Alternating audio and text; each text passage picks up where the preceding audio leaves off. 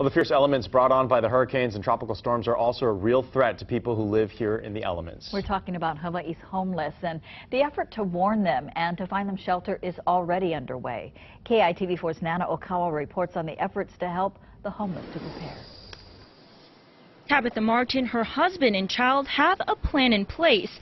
She'll be taking cover and moving all of their personal belongings from this homeless encampment in Kaka'ako on Friday. My husband's brother said he could take us over the weekend, so we'll be able to go to his house in Kapolei. Better safe than sorry.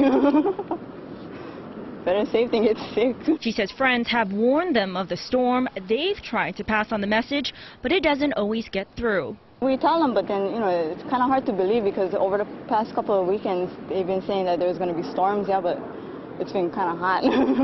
Other homeless at Ala Moana Beach Park say they don't know anything about the approaching storms and don't have a plan to take shelter. I wouldn't know what a hurricane is. I hear about the hurricane and the category of the one, but I wouldn't know what to do if one was even coming. The Institute for Human Services says it's reaching out to those in need and alerting them of the storm on foot and by making calls. Officials with the Department of Emergency Management say they might use city buses as evacuation shuttles to get homeless families to shelters depending on the strength of the storm. Our homeless folks are also our friends and family too, and we're very concerned with them. We work with the Department of Community Services to inform them, keep them up to date on storm track, so they can alert the service providers to, again, alert our homeless folks.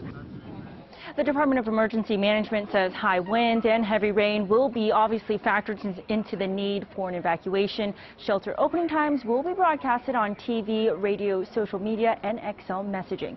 Paula, Kenny, back to you.